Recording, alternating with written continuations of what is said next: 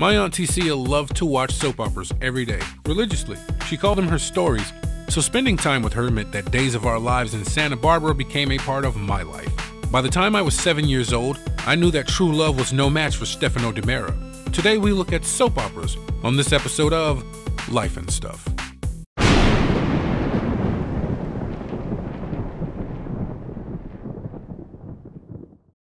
If you dig what I do, please like and subscribe. Soap opera began on the radio in the 20s as daytime serial dramas, epic stories of relatable young attractive people going through ridiculous trials and tribulations. As radio evolved into television, the cyclic stories that could entertain endlessly was perfect for TV stations too. Soap companies like Procter & Gamble produced these shows as a platform to sell soap, from floor wax to baby shampoo to their home-making target audience. Now, sometimes the scripts on these shows suffered, but since the writers are writing a 40 or 60-page script every day, the actors don't have any real time to rehearse, so sometimes you end up with stuff like this. He's blind as a bat anyway, so you don't have to hide. Good evening, Father. Why did you stop my car? Is something wrong? I don't know who you are, but I know there is evil in this car. And I'm here to stop the evil now! No! No! No! No! No! No! No! What are you doing? Stop! Or you might even get stuff like this. No family on this earth that would have put up with so much garbage as Orions have with you. I mean, you drove Pat to amphetamine. Now, wait a minute. That was not my fault. He was working too hard. You were chasing him around neurology and the... Oh, it was you, damn it! And it's high time somebody said it to your face. You drove Pat to drugs, nobody else. Things like this happen too. Go ahead, freaking whip. Obviously, Bijou.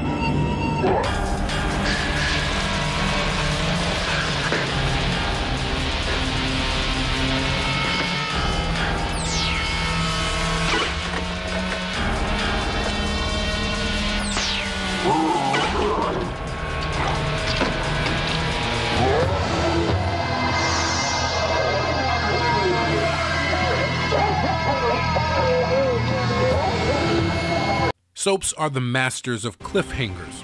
A good one will put you on the edge of your seat and keep you there until the commercial break, or even over the weekend. Gary! I was just looking for the sports channel, Gary. What makes soap operas addictive to the point where millions of viewers tune in, and sometimes special events, tens of millions of viewers tune in? Don't ask. A lot goes into them. In movies and stories, many of us often relate with a character from a story we like. Soap opera characters are often naive and two-dimensional. Sometimes it's bad acting. Sometimes it's on purpose. As humans, we are always projecting our thoughts and feelings onto other things and people. You will fill in the gaps of the two-dimensional character with your own relatable fantasy. The character's personality is made slightly incomplete so that you can insert yourself in them. Soaps play on a lot of subconscious elements. Plus, watching some of the hottest and sexiest models and actors in some of the industry's best clothes and makeup is appealing. Scientific studies have shown that people like watching attractive people. But wait, there's more. How do you make great-looking people look even better? Well, before cell phone filters back in the day, you had to lie to them the old-fashioned way, face to face. Backlighting is everything. It makes the subject stand out from the background, creating a nice depth of field, making just about every shot that a character is in look just like a portrait. Most movies are filmed at 24 frames a second, and it gives it that blur and a slight dreamy quality. It is the standard for major motion pictures. Most TV shows are filmed at about 30 frames a second, the same as most cell phones and YouTube videos. They have very little motion blur and look very video-y, but soaps are filmed at around 24 frames per second, usually on videotape, and then shown on a TV screen that is capable of displaying 60 frames per second. This is possible using computers to do motion interpolation. In other words, the computer takes 2 frames and creates a synthetic 3rd frame and sticks it in between the 2 real frames, and this makes it look glossy, dreamlike. Is he the only one? Or were there others? How many other men have you been with, Eve? DC, please. You're the only man that I ever loved. Then how the hell can you cheat on me with Julian Crane, a man that I hate with a passion? I never cheated. That picture was taken before we were married. I don't give a damn, Eve. Look at it. It's disgusting. It's pornographic, just like you make me feel right now. No, repulsive. Don't say that, DC, please. I believe in you. I thought that you and I had a wonderful life. A life that was built on love, trust, and honesty. But you deceived me, Eve. You're not the woman I fell in love with all those years ago. You're not, and you never were. Please let me explain. I can explain. No, you can't explain. I'm taking the kids, and I'm filing for divorce, and I don't ever want to see your lying face again. No. No, please don't leave me. Stay away from me, Eve. Right now, you are out of my life. My kids don't have a mother. You are not my wife. You're dead to me, Eve. You are dead!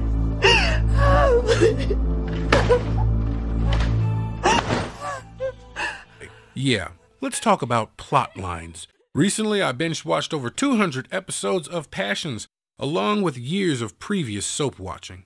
Soap opera plots can be broken down into a few categories, like love triangles, or love squares, blackmail, sibling rivalry of biblical proportions, troubled marriages, disrupted weddings, affairs.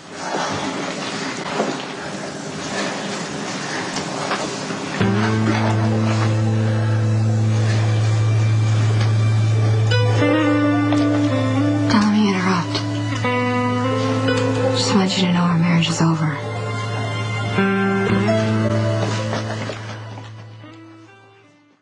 Temporary amnesia.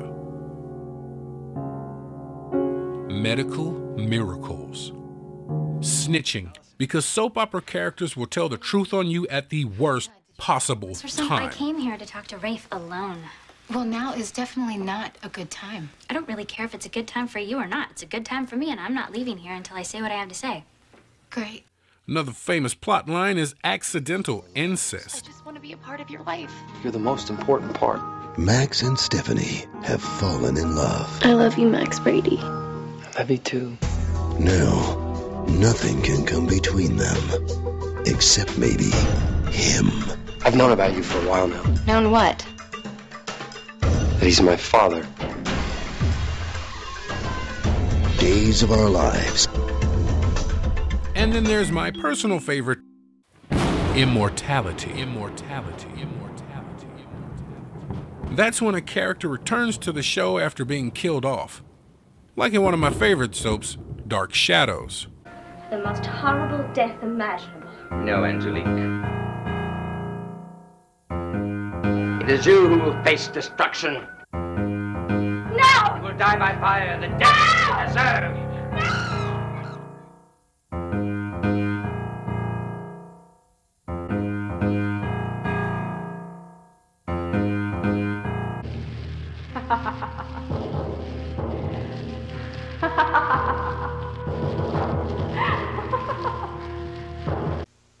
Soaps have declined over the years. Many shows have been canceled, and the heyday of the American daytime drama seems to be passing. Meanwhile, in the rest of the world, it is full swing like Turkey, Greece, Korea, Japan, Nigeria. Soap operas from India.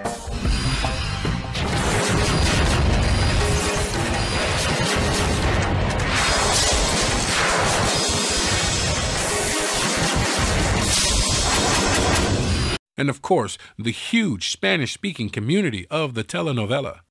What is a telenovela?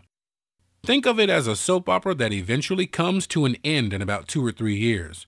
Like, this one is great. In the first episode, she is hit by a car at her wedding. They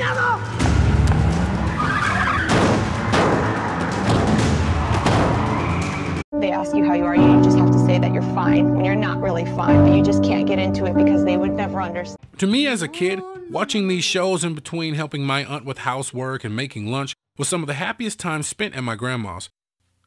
Perhaps as a young boy, fantasizing about romance under the influence of soap operas could have affected my future relationships. I've been told I'm quite melodramatic sometimes. I have actually had full retrograde amnesia while my wife was 4 months pregnant with our first child, if that counts as dramatic. Soap opera theme music is beautiful. Just listen to a sample of these.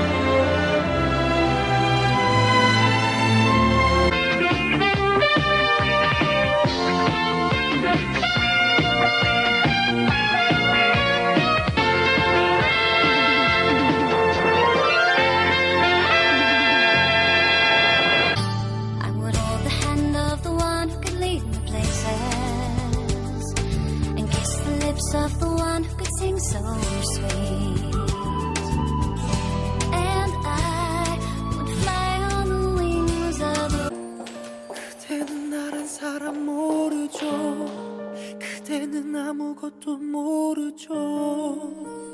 누군가 사랑을 하면 나를 알겠죠. 그대가 내가 될 순 없겠죠. So in honor of soap operas past, present, and hopefully future, I decided to make my own opening for a make-believe soap opera. I want you to check it out.